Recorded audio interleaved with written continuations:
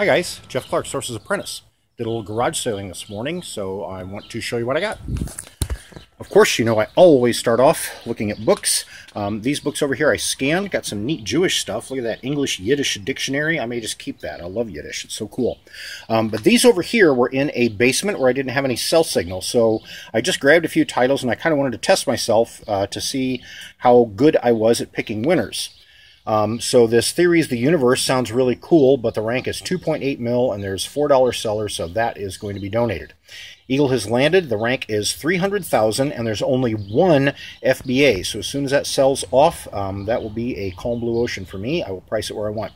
Naked and the Dead, first edition. This is 400,000 rank. Lowest FBA is $45. Now it's got a little damage here, so I'm going to have to list that in acceptable condition. So I'll probably price a little below that, maybe in the 30s. Diary of Anais Nin, the rank is 33,000, and the lowest FBA is $9.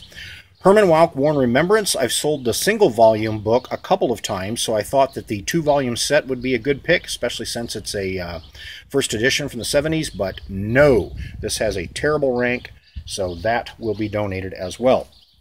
Got a couple of cool vintage Spellwright dictionary typewriters from Smith Corona. Paid $3 for this, and I'll sell it for $30.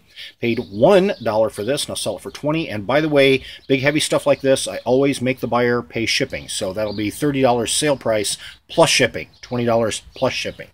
Good lesson for you guys there. Dual Draft Stopper, paid $1. That'll sell for $12. This Jumbo Remote paid 75 cents. That has a really good rank in electronics, by the way. I'll sell that for $12 also.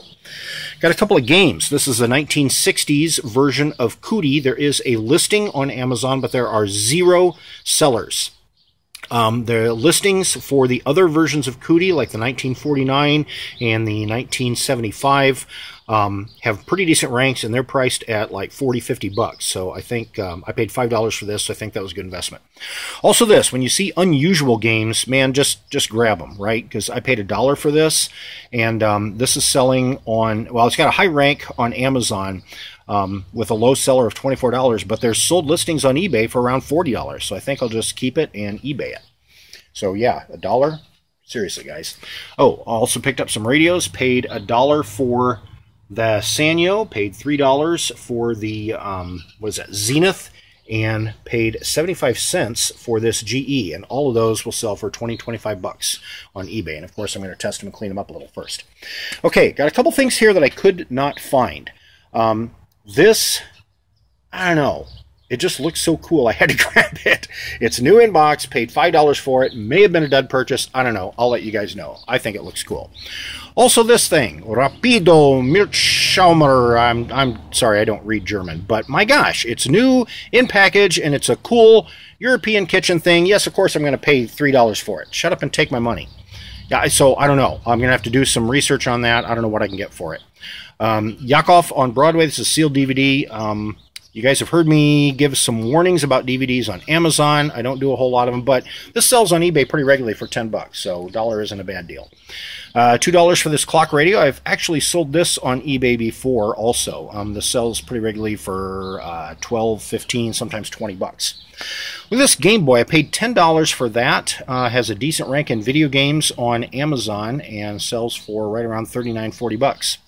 Vintage rotary phone, only paid $1. Should be able to get $15–20 for that. This box of tubes, electronic tubes, I don't know what I can get for it. I paid $2 for the whole box.